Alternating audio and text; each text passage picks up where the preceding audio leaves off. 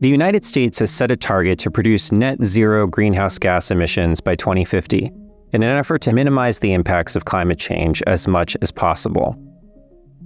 Now, reaching that goal will require rapid adoption of renewable energy, electrification of machines and vehicles, and improving efficiency wherever possible.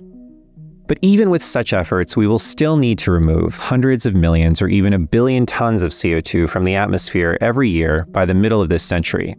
So how are we going to do it? That's the question that a national team of scientists, led by researchers at the Lawrence Livermore National Laboratory and sponsored by the Department of Energy, set out to answer in their recent report, Roads to Removal. I am James Lawler, Climate Now, and together with the Livermore Lab Foundation, we sat down with the report's lead authors to understand what they've discovered.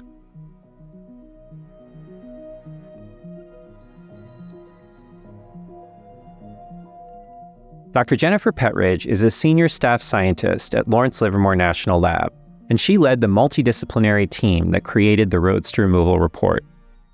The Roads to Removal report is a national-scale assessment of carbon dioxide removal. It's conducted at a county level, and we're assessing both the capacity and the costs for removing CO2 from the atmosphere in various different ways. So to conduct this analysis, we brought together experts from all across this country. And together, these individuals helped us really analyze existing data and model what we think is likely to happen over the coming 30 years. Our team at Lawrence Livermore made an analysis for the state of California a couple of years ago that showed that absolutely we could achieve the goals that our state had set. But then we started to ask, can we do that as a nation? And where are the specific opportunities to achieve CDR or carbon dioxide removal targets using different technologies? Because every place has a different opportunity and different costs.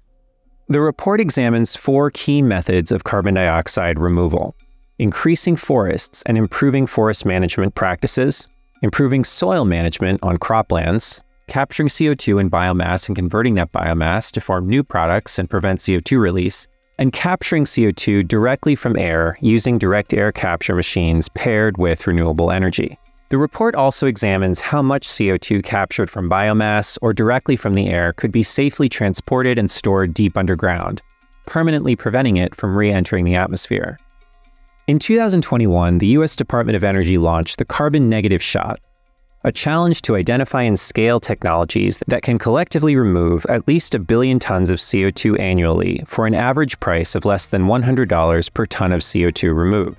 What Dr. Pettridge and her team found is that there are multiple ways to meet that challenge. The big takeaway from this report is we can achieve upwards of 1 billion tons of CO2 removals from the atmosphere in this country. And we can do that affordably. But it is not a one-size-fits-all solution. Every region has a different story to tell. And so it will take policy and changes that are happening locally and engagement between the public and private sectors to achieve that gigaton or more. So one other really important aspect of this project and our takeaway message is there are things we can do today. There are things we can do right away in terms of removing using what we call ecological solutions. And these are our forests and the way that we manage our agricultural soils. We can be achieving something near 100 million tons of CO2 removals by the year 2050. There are others like converting biomass to products and capturing CO2 using a direct air capture.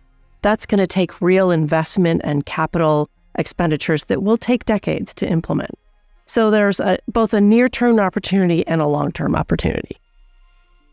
Of course, decarbonizing our energy supply, as well as decarbonizing our transportation, agriculture, and industrial sectors, is the top priority in the United States. It is critically important for our national net zero emissions goals and our global climate commitments.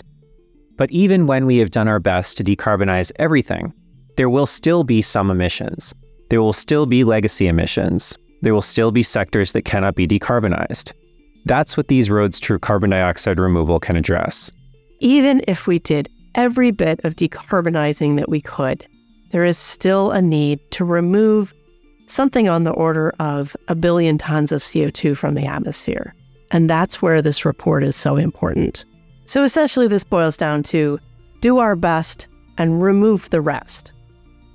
Roads to Removal is an opportunity to take the next steps to reach carbon neutrality by 2050. Every region in the nation has an opportunity. Every region has a story. To learn more about the potential for each carbon removal approach or to download the report, visit roads2removal.org.